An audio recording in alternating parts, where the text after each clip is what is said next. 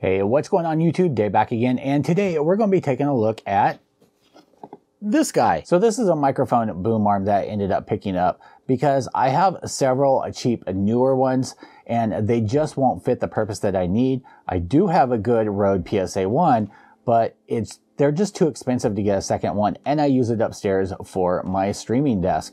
So I found this one on Amazon and I went, you know what, for the price and everything that comes in it, I'll give this a shot. What I'm planning on doing is, with the new studio setup, welcome, I plan on attaching it to the rack that is over here and then going overhead so that I can have shotgun microphone just out of camera right about here so that I get nice clean audio from it instead of using the lavalier mic, and I can easily just swing it up out of the way so wifey doesn't try to kill me. So what I am going to do is we're going to unbox this, we're going to take a look at it, I'm going to give you my thoughts on it, and then I'm going to show you the newer style, not newer like brand newer, I mean newer as in the brand, N-E-W-E-R, and compare them. And trust me, this one's going to be a lot better than that one. And it's about the same price. And everything that comes in here, yeah. So without further ado, let's jump down to the table. Let me show you what comes in the box. All right, so here we are down to the table with the T20 Studio Boom Arm from Tonor. It does come with a 2-year warranty. I like things that come with warranty. Not a whole lot going on the box. You do get a serial number and support, website, all of that good stuff, but that's not what we're here for. Let's crack this open.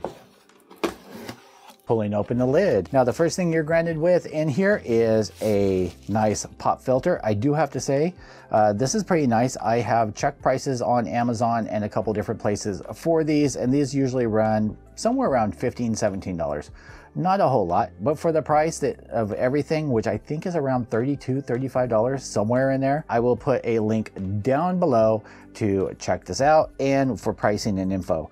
But yeah, everything, if you combine everything that comes in this package, you're looking at closer to $60, $70 if you separate everything out.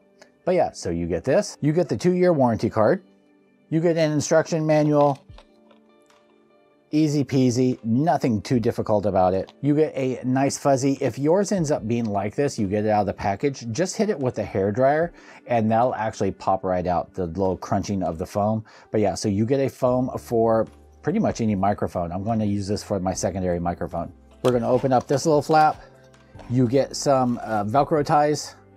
Can't have enough of those. You do get an attachment if you have a standard microphone. You get an adapter between the setting for like a actual mic stand and the boom arm itself. So it's nice that you get that adapter. Popping open this side. Yes, this is a box full of goodies. You actually get the mount itself. And I have to say, next to the Rode PS1, this is probably the next best one. The only issue that I did have, and it's not really going to be an issue, but if it was a suggestion to them, I would almost probably leave off this lip, because some people, if they have something really wide that they're attaching it to, that might actually be a hindrance. But other than that, most people are going to be attaching this to a desk or something like that and not be an issue. But you have a nice range of motion, and this pretty much goes all the way down. Some that I've ended up having, like it has a 1/2 to 3/4 of an inch gap in there. And sometimes, like my table that's upstairs, the glass table, I actually have to put wood on there just to be able to hold it. So yeah, great mount on here. Get this out of here. Sliding this out. We don't need this anymore. Getting the plastic baggie off. And it's kind of stuck. It sticks on everything. And you do get a little caution on here because this will kind of pop open. So get that out of here. So, and this is what the microphone arm looks like when it's all compacted down. And I like that it leaves a small footprint. Almost none of my other microphone stands will actually compact down to this small. And that's why I ended up picking this up, because I was impressed by that. Most of the others, the most you can fold it down is about that far. And with this one, I can extend it almost all the way, where the others, again, with most of the others, you can only extend it out about that far. You do have tightening knobs up here, and that's going to be to tighten and loosen that grip. Some people, and even myself upstairs have it set so that it'll hold the microphone, but it's not too bad. The Rode PS1, you actually have to have a microphone that is a good weight to be able to hold the microphone down. Otherwise, this arm just shoots right up. Now, if these are too tight or too loose, you do have adjustment holes on here to be able to move these pins up and down. You have an adjustment knob here to be able to adjust this. This seems to be on a ball bearing, so it free floats. But once you tighten it down, it locks that down as well. Some microphones will have the hole on the bottom side. I think it's 3/4 inch for the actual microphone stands, where this, you don't really need it. And I'm actually looking at this, and this actually comes with a plastic version of that. So if you need an extra one, which I think I do, you can always rob this one from here. I don't know anybody that uses standard microphones, but this is going to work great. The bottom of my Rode microphone actually has this size connection on there. So I'll be able to screw this directly onto there and be able to use this. And before I go any further, I do have to apologize because this is the first time filming on the new setup here. So let me know what you think down below. Now you would notice there's a second arm on here, and that's because this is the newer, this is the Tonor. You can see the difference in the brackets between the newer and the Tonor. These, I've had a couple of these actually break, and usually what ends up breaking are the welds that are right here. Those actually end up breaking. Where with the Tonor, I'm not even worried about that ever breaking. You can see the difference, both the quality of the stock and the size of the stock of the tubing that is on the Tonor is almost double the size of what's on the newer. The newers, these pegs that the springs go onto, are all plastic except for these right up here. And I can't tell you how many times I've had one of these break off and shoot a spring across the room and almost break something. Very irritating. So what I'm going to do, I'm going to set this up on a dummy board. We're going to come back up to FaceTime and I'll show you what it looks like on there that way, and then we're going to close out this video. All right, boys and girls, so here we are back at the tabletop, and yes, I know you can't really see it because in my brilliance, I set up a dark background and I don't actually have a hair light or a light back here to differentiate this between the background.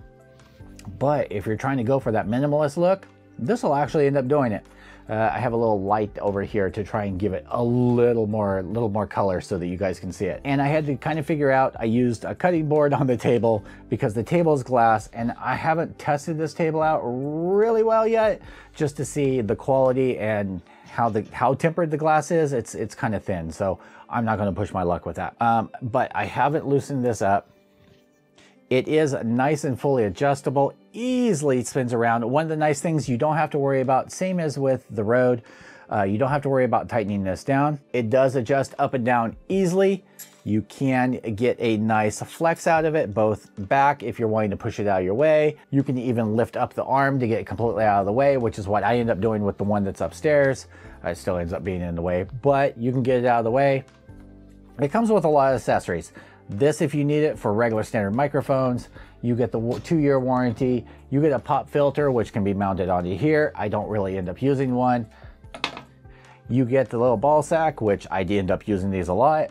And you get some Velcro ties for like your XLR cables or whatever cables that you're using for this. Like I said, what I'm going to end up doing is mounting this onto this rack over here for an overhead boom mic. So once I get that all set up and this whole studio area lit up and figured out, I will show you guys how that ends up working out. But yeah, I am highly impressed. So anyway, guys, I hope you enjoyed this video. I hope you enjoyed this review. If you did, hit that like button, hit that subscribe button if you're so inclined. I much appreciate it. But this has been the review of the Tonor T20. There will be a link down below. And there'll be links to a couple of others because they actually have a USB desk mic setup, and then another one that I think, if I saw correctly, it comes with a microphone, USB microphone and stuff, which I was actually impressed with the price on that. I think it was like $64, $84, something like that, and it's the microphone arm, the USB cable, the USB mic, the suspension head, everything on there. They make some good quality products. They actually make microphones and stuff like that too. So thank you for tuning in. I will see you guys all in the next video. As usual, YouTube, peace out.